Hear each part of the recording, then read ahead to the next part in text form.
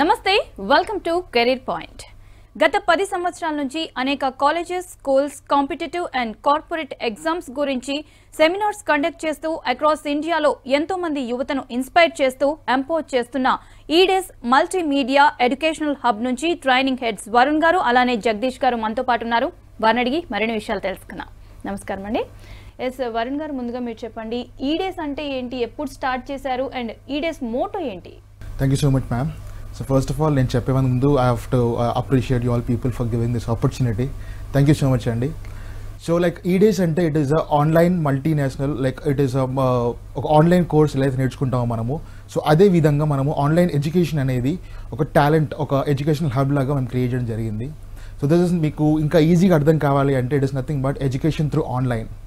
So ఇది starting అవుతుంది from 6th class నుంచి స్టార్ట్ అయ్యి మనకు బీటెక్ గ్రాడ్యుయేషన్ లెవెల్ వరకు మనం ఎడ్యుకేషన్ అనేది త్రూ ఆన్లైన్ ప్రొవైడ్ చేస్తున్నాము.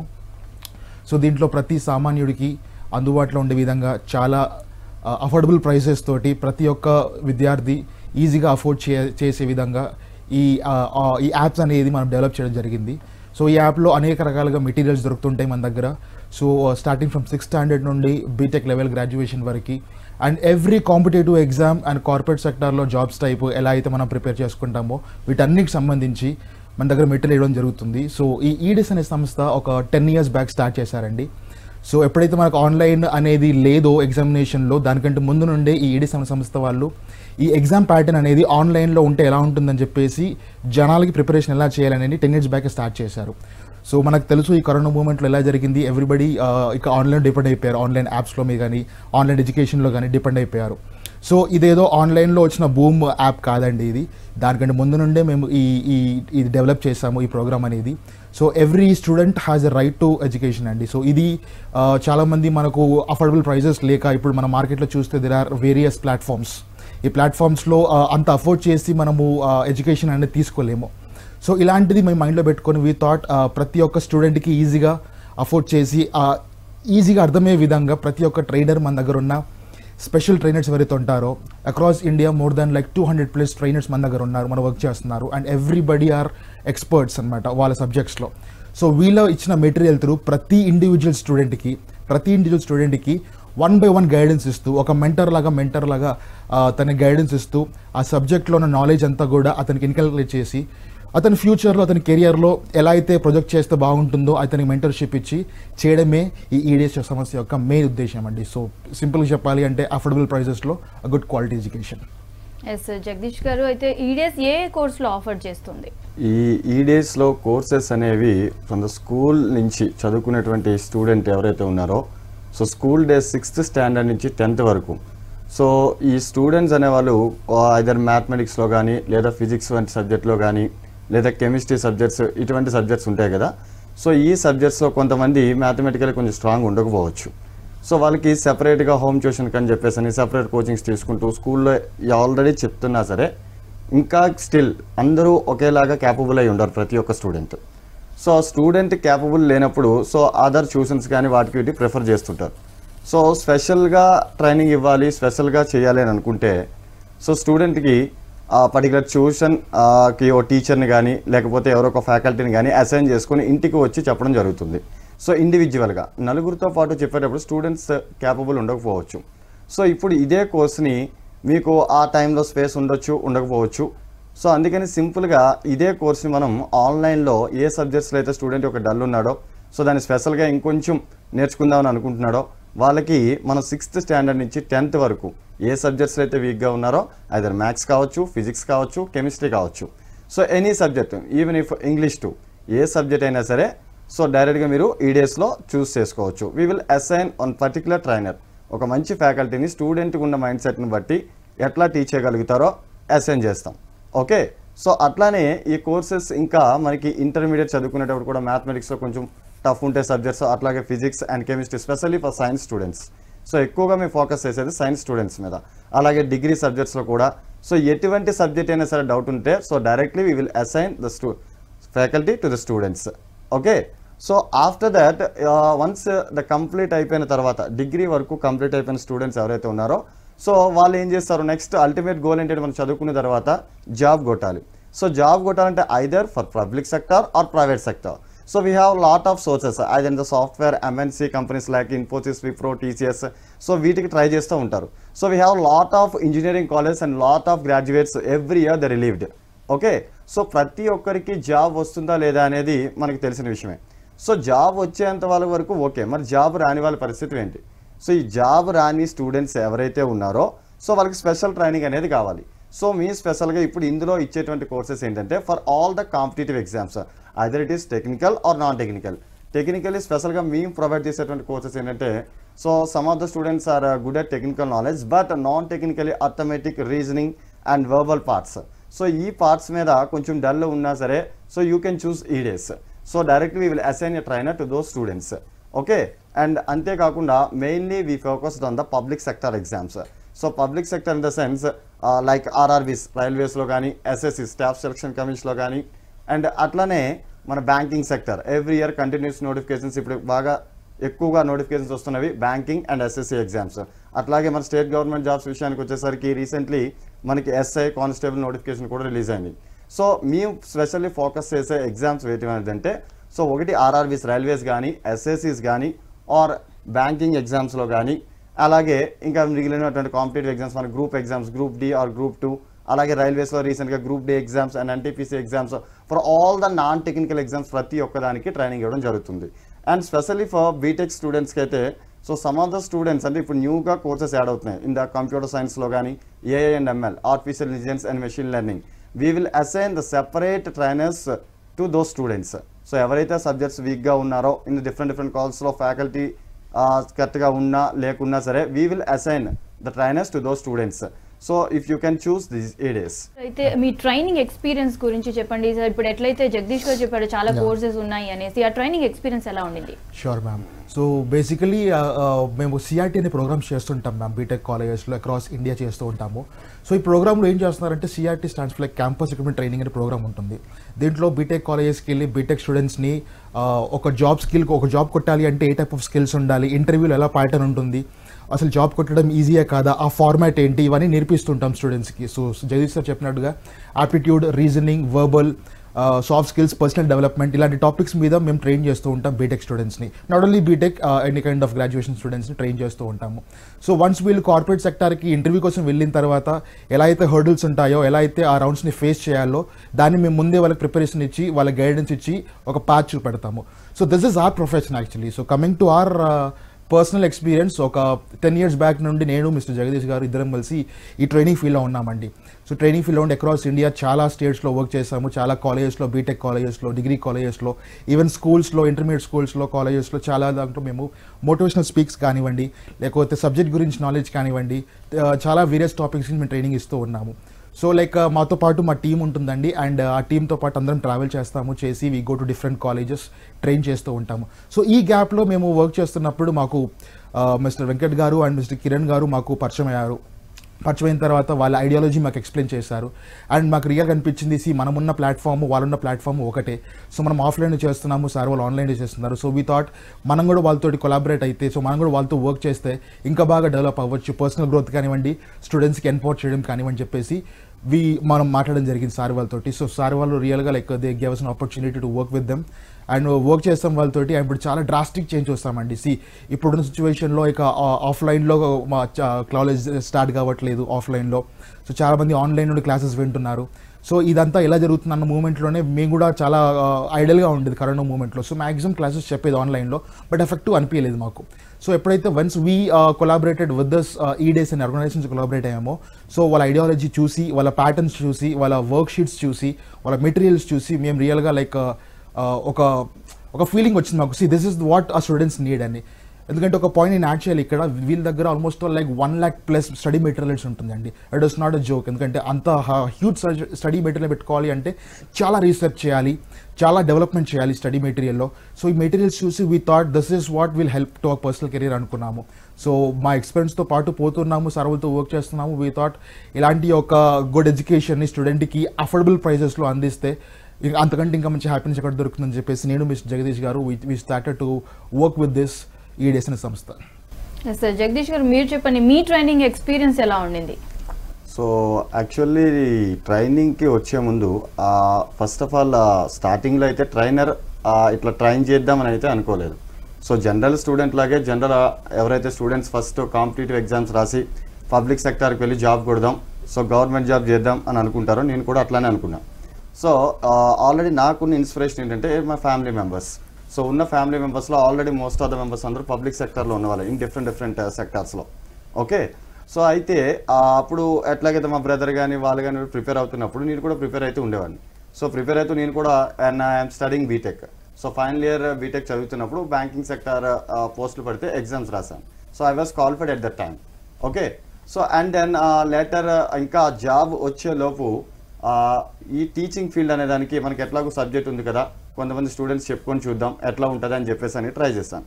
సో ట్రై చేస్తున్నప్పుడు నాకు చాలా చాలా మంచి ఎక్స్పీరియన్సెస్ ఉన్నది ఫీల్డ్లో. సో అట్లాగేంటంటే ఈ పబ్లిక్ సెక్టార్లో కూర్చొని ఒక స్టిక్ అయ్యి ఇట్లానే జాబ్ చేసుకుందాం, రెగ్యులర్ లైఫ్ ఉంటుంది, ప్యారలల్ లైఫ్ ఉంటుంది అని అనుకోకుండా, so simply I thought that మనకి రెస్పెక్ట్ దొరుకుతుంది స్టూడెంట్స్ మధ్య అండ్ చాలామందిని ట్రై చేస్తున్నాం. సో చాలామందికి ఎడ్యుకేషన్ ఇవ్వగలుగుతున్నాం, మన ఒక్కరమే కాకుండా చాలామంది. సో ఇప్పుడు ఈ 10 years బట్టి లాట్ ఆఫ్ స్టేట్స్లో, అది Bengaluru are Chennai in Telugu states, so across ఇండియాలో మోస్ట్ ఆఫ్ ద స్టేట్స్లో ట్రైనింగ్ ఇస్తూనే ఉన్నా. సో ఇట్లా I satisfied a lot and lot. So ఎందుకంటే still I'm in the college.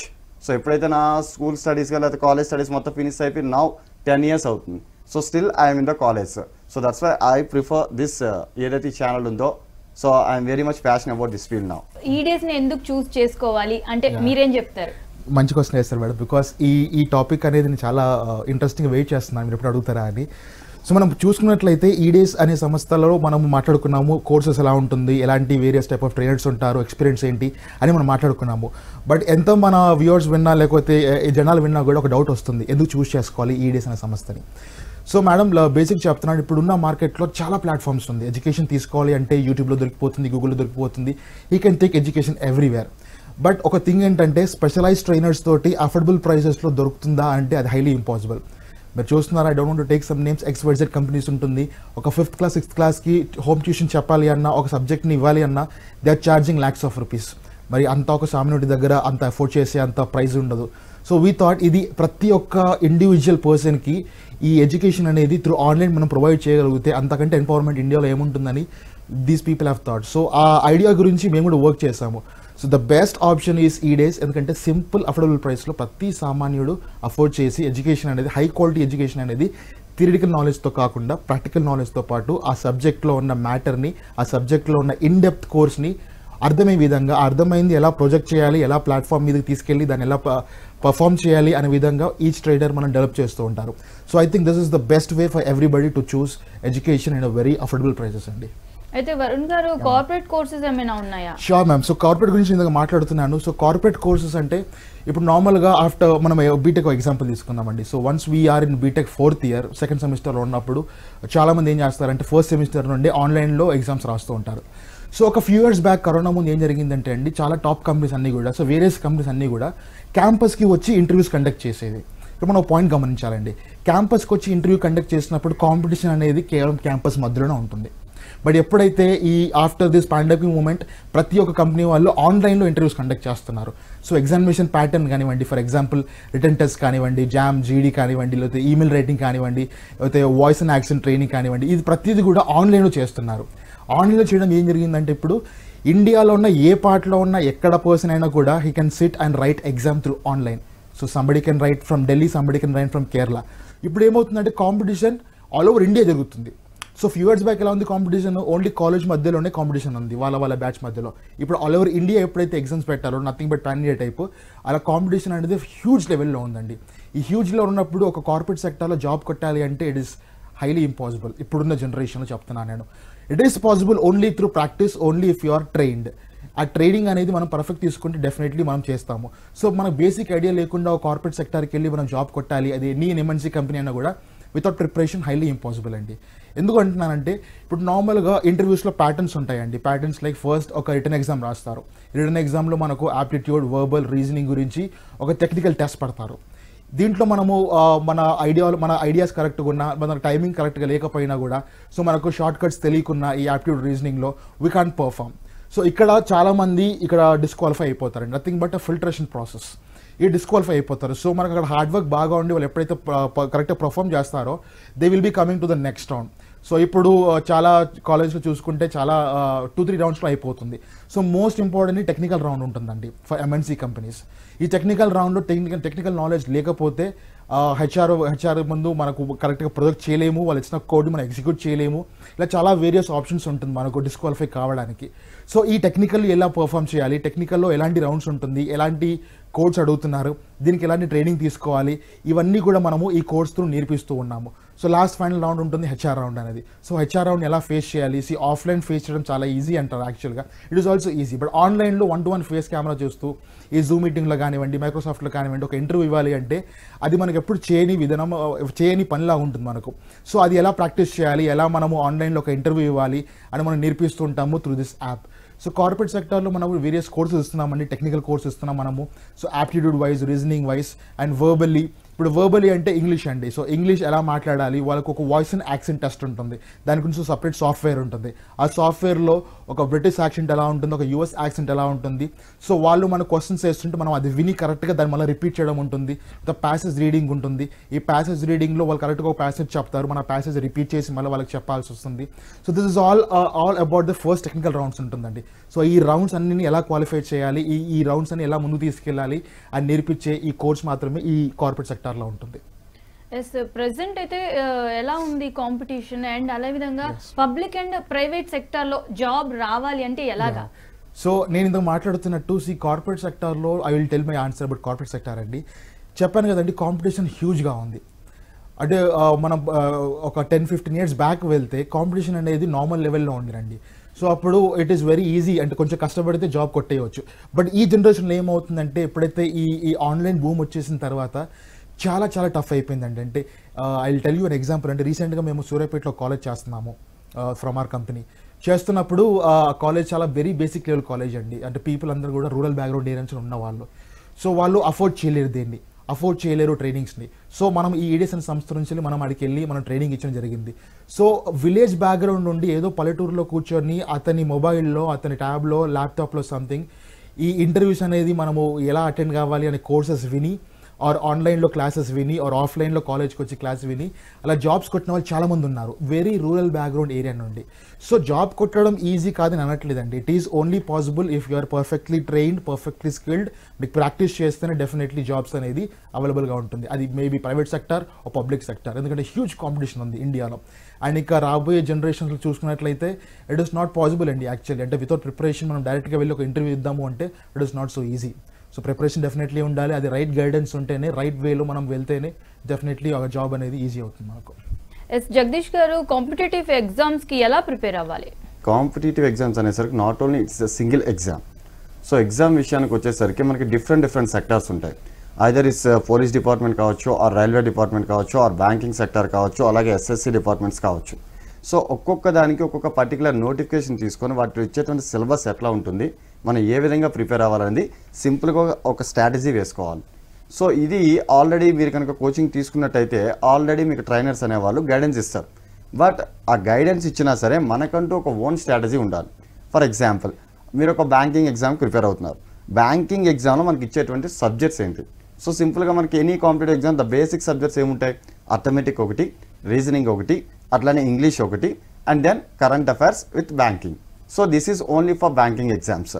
So ఈ సబ్జెక్ట్స్ ఎట్లా ప్రిపేర్ అవ్వాలి, మనకి ఏ టాపిక్స్ ఇస్తారు, సో దేని నుంచి ఎన్ని మార్క్స్ వస్తున్నాయి, ఎట్లా అనేది క్లియర్గా ఒక ఐడియా తీసుకొని, మరి ఇట్లానే ఈ బ్యాంకింగ్ సెక్టర్లో మనం జాబ్ క్రాక్ చేయాలి అని అంటే మనకి ఏ బ్యాంక్స్ ఉన్నాయి, వాడు పెట్టే టెస్ట్ ఎట్లా ఉంటుంది, ఎంత క్యాపబుల్ అయి ఉండాలి, మనకు మ్యాథ్స్లో నాలెడ్జ్ ఎక్కువ ఉందా, ఇంగ్లీష్లో నాలెడ్జ్ ఎక్కువ ఉందా, ఫస్ట్ మనకి మనం ఒక స్ట్రాటజీ వేసుకోవాలి. సో మనం ఏదైతే ఎక్కువగా ఫోకస్ చేయగలుగుతామో వాటి మీద ఎక్కువ మార్క్స్ తెచ్చుకుంటూ రిమైనింగ్ సబ్జెక్ట్స్ ఏవైతే ఉన్నాయో మనకు కొంచెం డల్గా ఉండే సబ్జెక్ట్స్లో అట్లీస్ట్ క్వాలిఫై అవ్వగలగాలి. ఫర్ ఎగ్జాంపుల్ మనకి arithmetic, reasoning, some of them, కొంతమంది స్టూడెంట్స్ మ్యాథ్స్లో చాలా స్ట్రాంగ్గా ఉంటారు. సో కొంతమంది స్టూడెంట్స్ ఇంగ్లీష్లో చాలా స్ట్రాంగ్గా ఉంటారు. సో మీకు ఏ సబ్జెక్ట్ అయితే ఫేవరబుల్గా ఉందో వాటిలో ఎక్కువ మార్క్స్ స్కోర్ చేయడానికి చూసుకోవాలి. ఫర్ ఎగ్జాంపుల్, కొంతమంది తెలుగు మీడియం బ్యాక్గ్రౌండ్ పీపుల్ ఉంటారు. సో తెలుగు మీడియం బ్యాక్గ్రౌండ్ వచ్చిన వాళ్ళు మేబీ ఇంగ్లీష్ కరెక్ట్గా వచ్చి ఉండొచ్చు, రాకపోవచ్చు. ప్రిపేర్ అవ్వాలంటే చాలా టైం పడుతుంది మనకి. సో అప్పుడు మనం ఏం చేయాలి? సో ఈ బ్యాంకింగ్ సెక్టర్లో ఎటువంటి జాబ్స్కి మనం చూసుకోవాలి. సో మన బ్యాంకింగ్ సెక్టర్కి వచ్చేసరికి మనకి SBI and it's associate banks ఉంటాయి. అట్లానే ఐబీపీఎస్, అలాగే ఐబీపీఎస్ ఆర్ఆర్బీ బ్యాంక్స్ ఉంటాయి. RRB means regional rural banks. ఈ రీజనల్ రూరల్ బ్యాంక్స్ విషయానికి వచ్చేసరికి ఇంగ్లీష్ రానటువంటి వాళ్ళు ఫస్ట్ దాన్ని ప్రిఫర్ చేసుకోవచ్చు. ఎందుకు? సో ఫస్ట్ మీకు ప్రిలిమినరీ ఎగ్జామ్ ఉంటుంది. వన్స్ క్వాలిఫై అయిన తర్వాత మెయిన్స్ ఎగ్జామ్ అనేది ఉంటుంది. ఈ ప్రిలిమినరీ టెస్ట్లో ఐదర్ క్లర్క్ పోస్ట్ కావచ్చు ఆర్ ప్రొవిషనరీ ఆఫీసర్ పోస్ట్ కావచ్చు. దేనికైనా సరే మీకు 80 మార్క్స్కి ఒక ఎగ్జామ్ కండక్ట్ చేస్తాడు. మనకు అక్కడ ఇచ్చేటువంటి సబ్జెక్ట్స్ ఏంటి? Arithmetic and reasoning. సో ఎవరైతే మ్యాథ్స్లో స్ట్రాంగ్గా ఉన్నారో వాళ్ళు ఆర్ఆర్బీస్ ఈజీగా ఫస్ట్ చూస్ చేసుకోవచ్చు. So those who are good at English knowledge ఉన్నవాళ్ళు so SBI and it's associate బ్యాంక్స్లోకి వెళ్ళొచ్చు. ఎందుకు? అక్కడ ఇంగ్లీష్ అనేది చాలా టఫ్ ఇస్తాడండి. సో మనకి ఇచ్చేటువంటి ప్యాసేజెస్ కానీ క్లోజ్ టెస్ట్ కానీ క్రాక్ చేయడం చాలా హార్డ్ ఉంటుంది. సో మీకు కనుక నిజంగా నాలెడ్జ్ ఇంగ్లీష్లో ఎక్కువ ఉంది అని అనుకునేటప్పుడు we should prefer SBI and it's associates. So ఇట్లా మనకి నాట్ ఓన్లీ ఫర్ బ్యాంకింగ్, అదే ఒక డిపార్ట్మెంట్ టెస్ట్ అంటే పోలీస్ డిపార్ట్మెంట్ ఎగ్జామ్స్కి వచ్చే విషయానికి మన ప్రిలిమినరీ టెస్ట్ ఉంటుంది. ఆఫ్టర్ దట్ వచ్చేసరికి మనకి ఈవెంట్స్ ఉంటాయి అండ్ దెన్ మెయిన్స్ ఎగ్జామ్స్ ఉంటాయి. సో అక్కడ అలాగే ఫిజికల్లీ చూసుకోవాలి అండ్ మనం మెంటల్గా చదువుతూ ఉండాలి. ఓకే వరుణ్ గారు, జాబ్ రావాలి అని అంటే అసలు ఎలాంటి స్కిల్స్ ఉండాలి? సో మనం మాట్లాడుతున్నాం కదండి స్కిల్స్. ఇప్పుడు ఎవ్రీ స్టూడెంట్ ఇస్ టాలెంటెడ్ అండి. బట్ ఆ టాలెంట్ అనేది పర్ఫెక్ట్ వేలో మనము గైడెన్స్ ఇచ్చినట్లయితే డెఫినెట్లీ ఆ స్టూడెంట్ ఒక హయ్యర్ లెవెల్కి వెళ్తాడు. సో స్కిల్ అనేది డెఫినెట్లీ ఇన్బిల్ట్ ఉంటుందండి ఆబ్వియస్లీ. బట్ దాన్ని షైన్ చేసే బాధ్యత like it will be on the trainers or faculty are somebody else who is going to mentor him. So మనం మాట్లాడుతున్నాం, ఒక చిన్న ఎగ్జాంపుల్ చెప్తాను. ప్రతి స్టూడెంట్కి ఒక ఫియర్ ఉంటుందండి జాబ్ కొట్టాలి అంటే. ఇంత కాంపిటీషన్లో ఇప్పుడు స్టూడెంట్స్ అనుకుంటారు, వారెంట్స్ వాళ్ళు చెప్తారు ఇంత కాంపిటీషన్ ఉంది, ఇప్పుడు కాంపిటీషన్ కొట్టగలుగుతామా జాబ్ అని. నేను చెప్పాను ఇట్ ఈస్ నాట్ ఈజీ అన్నాను, but it's not possible అనలేదండి. Because it is very possible only if you are trained. So నేను ఏమంటున్నాను, ఇప్పుడు స్కూలింగ్ లెవెల్లో మనం చూసుకుంటున్నాండి, ఏదైనా ఒక రన్నింగ్ రేస్లో పాల్గొనేటప్పుడు మనకు తెలిసిన ఒపోనెంట్ చాలా ఫాస్ట్ పరిగెడతారని తెలిసిన తర్వాత మనకు లోపల ఒక భయం ఉంటుంది, మనం ఈ రేస్ గెలుస్తామా గెలవమా అని. If you know your opponent is very fast, మనకు భయం ఉంటుంది అయ్యో కొట్టమా అని. మీరు ఆ ప్రిపరేషన్లోకి దిగి మీరు ప్రాక్టీస్ చేస్తాను మీకు తెలిసేది కాన్ఫిడెన్స్ ఏంటో. So first skill that you have to maintain in you is confidence అండి. సో మీరు కాన్ఫిడెంట్గా ఉంటే అది ఏ సెక్టర్ జాబ్ అయినా కూడా డెఫినెట్లీ మీరు క్రాక్ చేయొచ్చు వెరీ ఈజీగా. That's it. Okay, thank you అండి. ఇది ఇవాల్టి career point. Stay tune to V6 news.